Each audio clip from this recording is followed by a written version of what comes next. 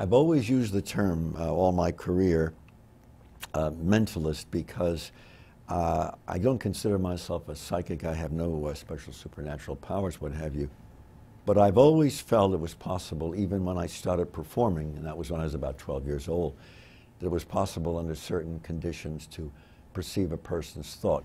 We're seeing it happen less and less in recent years because our culture, as the traditional culture, is disintegrating, and I've spoken before, so many professional groups and sociologists agree with me, people are not communicating anymore. They're relying on a box or a machine in their hand, and of course we now find this, our level of education in this country has plummeted, and education is very important to me.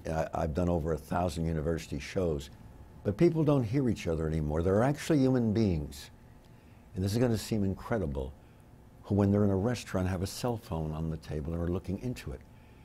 And I have nothing against cell phones and what have you, because it's an important form of communication, but it's telling us unconsciously how we feel about the person across from us. We don't really value them that much because we're not paying that much attention to them. People talk to us just as much when they're not speaking. We need to listen to silence and not be afraid of silence. And there are people who reached a point where they are afraid of silence. I mean, when you go into their house, have a television on and a radio on, and you begin to realize that they really can't live unless there's something busy around them. I mean, God, if you're not taking your kid on hikes, you don't have to have money, but just on hikes into the forest, and listen to Mother Nature, because Mother Nature is talking.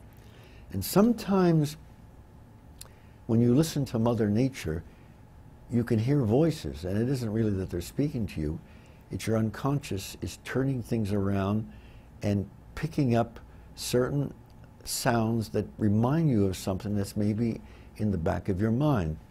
Do I believe it's possible to perceive a thought? Yeah, under certain conditions, yes. Providing a person concentrates.